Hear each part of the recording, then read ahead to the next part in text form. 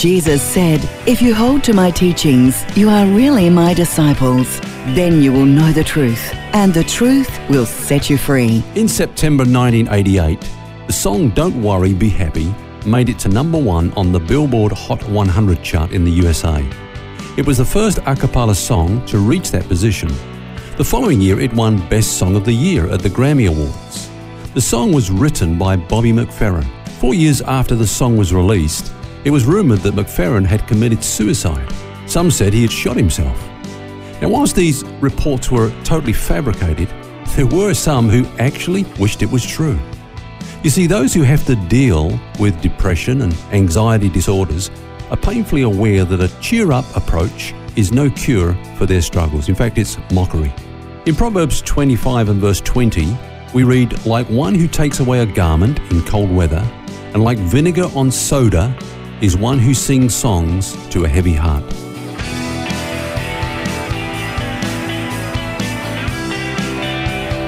This is Set Free with Ken Legg. Hello and welcome to Set Free with pastor and author Ken Legg and myself, Phil Edwards. And this week we're having some discussion on a matter you may well be familiar with, worry. Not just worry though, but winning over worry. Now, welcome Ken. You just said when someone is suffering from anxiety, glib statements like, "Oh, don't worry, cheer up," and all that kind of thing, it's probably the worst thing that someone can say, isn't it?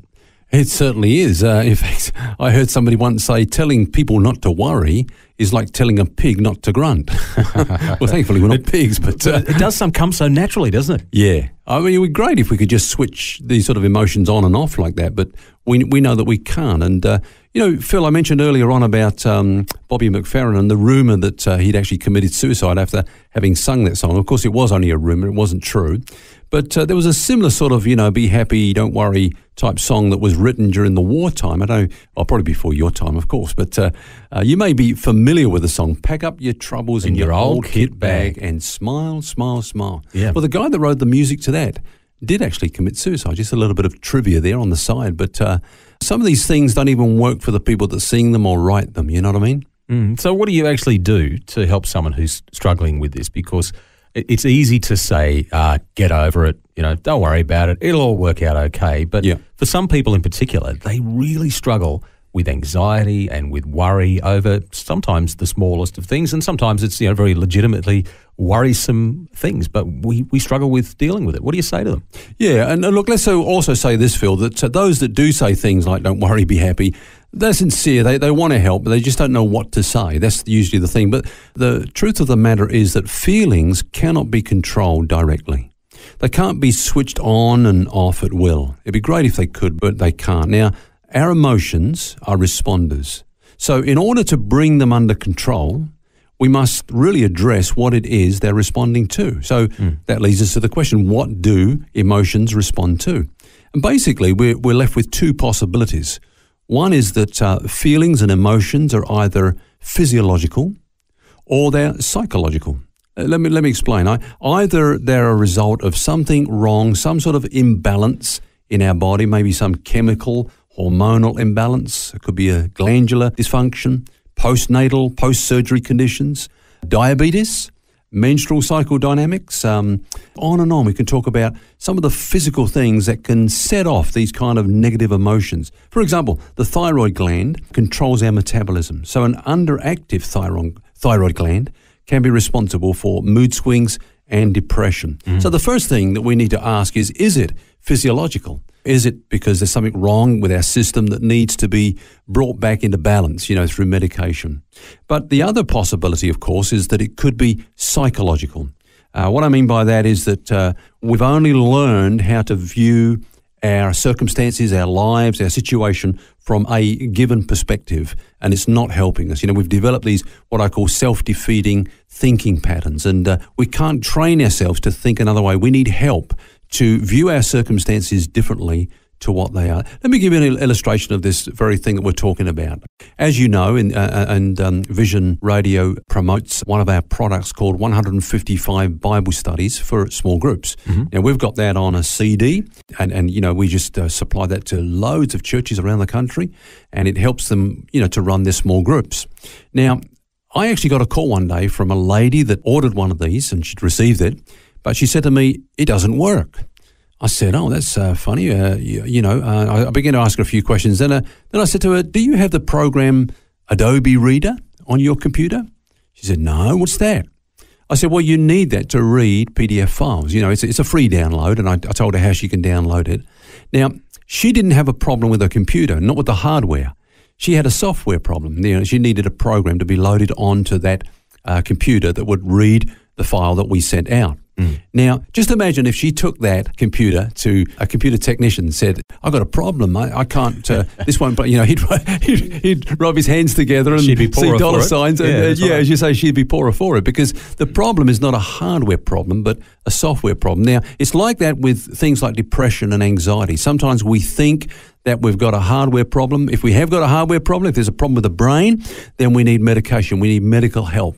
But if there's a problem with the mind, which is totally different, that's the function of the brain, we need some counselling that will get our thinking back on track. And her situation there was a lack of knowledge. She didn't know that she needed this particular piece of software in order to read those files. Absolutely. And often that's our case too. We worry with lack of knowledge. We worry over things that we don't know, the unknown. I've experienced this in my own life.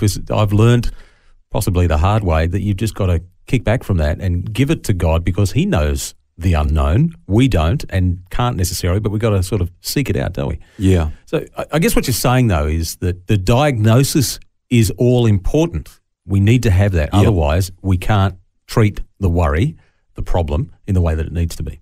That's right, and I'm not a doctor, and I don't profess to be, qualified in that area. So the first thing will be a medical checkup. But even then, when a person goes to see a doctor, they do need to be examined properly and not just given antidepressants automatically or medication to deal with these negative emotions without proper investigation. Yeah. As you say, diagnosis is all important here.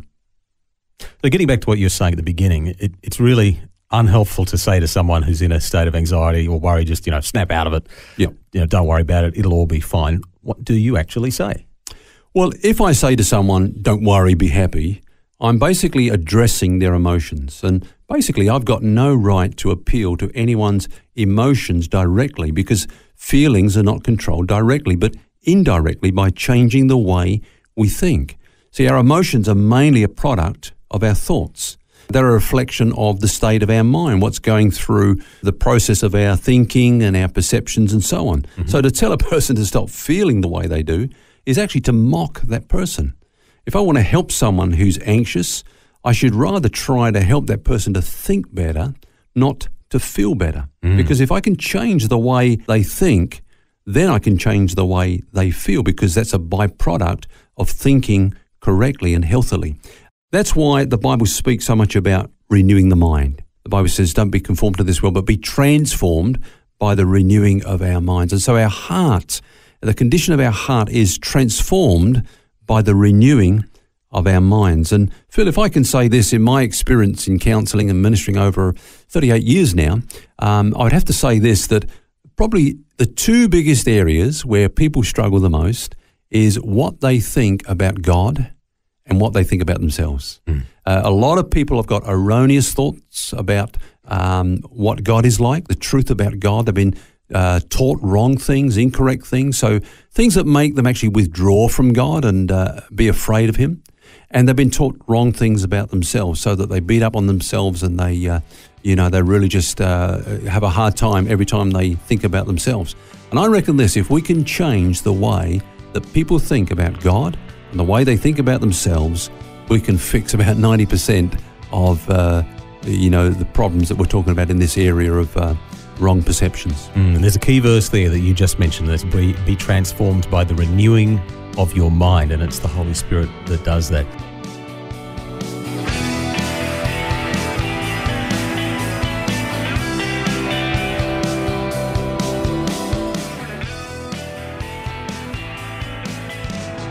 Good advice this week on winning over worry. We'll have more for you tomorrow. And until then, remember, you don't have to carry that baggage, because God wants you to be set free. For books, DVDs, small group studies and other resources from Ken Legg, including the book What's Eating You, which features topics from today's message, shop online at vision.org.au. That's vision.org.au.